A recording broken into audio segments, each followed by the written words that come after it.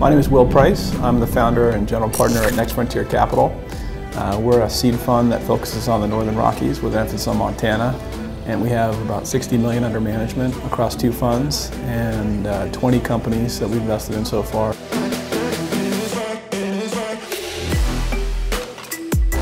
There are about $120 billion a year invested in this country, but Montana was only getting somewhere between 5 to 10 million a year.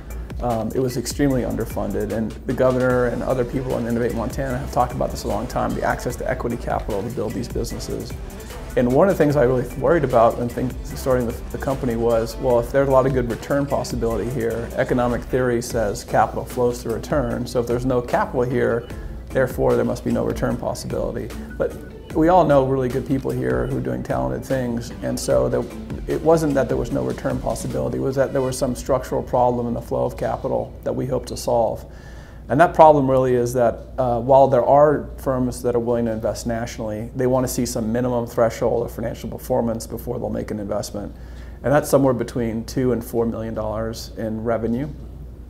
In order to get to $2 to $4 million in revenue, you can't do it on a shoestring, you can't do it on credit cards. You need to raise probably anywhere from $1 to $3 million.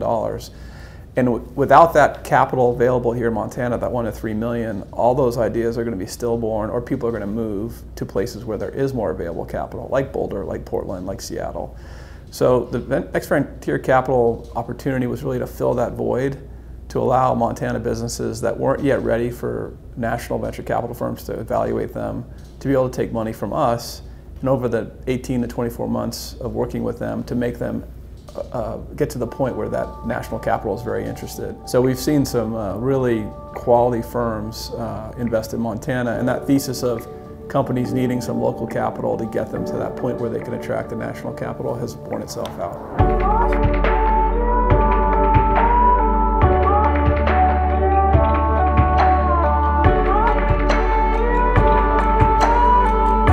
So my name is Eric Hathaway. I work for ZOOT Enterprises here in Montana.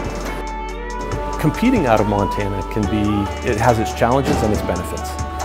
People don't move here to work. People move here for a lifestyle.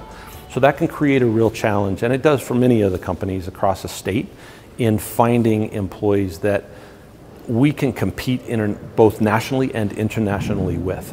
And so over the last 4 or 5 years, I think we've seen a real move towards people coming here and actually starting up new businesses. The tech business or landscape here has developed immensely. And so we've been able to attract pretty solid talent, but then competing against these huge firms, as I mentioned earlier, billion-dollar companies, it has its own challenges, because when one of our clients turns around and says, oh, where are you based? And we say Bozeman, Montana. And we're competing against companies that are out of Silicon Valley or Denver, Colorado, or New York. It can be a little bit of a challenge. And so a lot of times we have to, in a way, part of our selling, part of our benefit is really looking at the culture that we have. And that culture expands into how we treat our clients and the kind of service that we provide. And so that's been one thing we have weighed heavily on, is who we are as a company. Welcome to PFL in Livingston, Montana. I'm Andrew Field, founder of the company, and I still run it today along with about 400 of my best friends. We started as a local print shop in 1996. In 1999, we launched America's first e-commerce site for commercial printing, and then subsequently we began to deliver technology solutions to our customers, and we launched a whole new category called tactile marketing automation, and we're recognized nationwide as the leader in that today. So what we've done is been fortunate enough to evolve and always look at what's next and look at the next thing. And if I were to give another piece of advice to a budding young entrepreneur, it would be find a problem. Find a problem that you can solve. If you're in a city that doesn't have a great Thai restaurant, maybe that's a problem that you can solve. And whatever the problem is, that's what you want to go after. Among the problems we solve for our customers is there's so much digital clutter in the world and people getting bombarded by emails. And we let people break through that digital clutter with high impact touches delivered via FedEx or USPS, and they get noticed and drive results.